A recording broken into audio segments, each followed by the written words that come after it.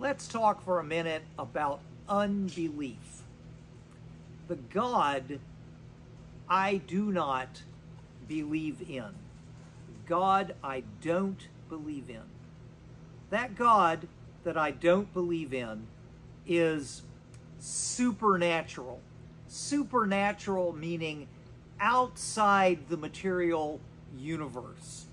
A God that exists in some other place, like we're all down here on earth and God is up there somewhere in heaven. I don't believe that. The reason I do not believe that is I do not believe that in God there is any separation. I believe in God with us, God in us, God in the world. And I believe that is the foundational teaching of the Christian church. A God with whom and in whom there is no separation.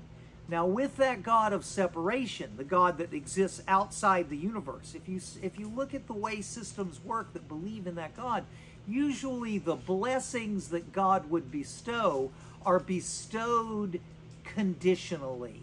You can be blessed, but you got to meet the right conditions.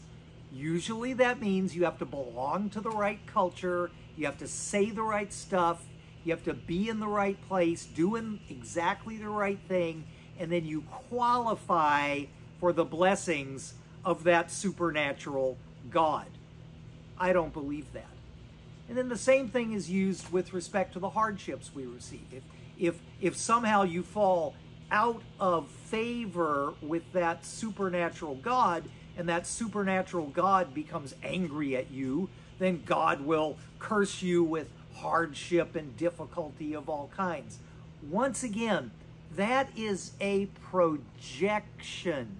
It is a projection human beings come up with when they are frustrated and upset with what's happening in their culture. It's a cultural manifestation. It's a human creation. In the next video, I'm going to talk with you about the God I do believe in.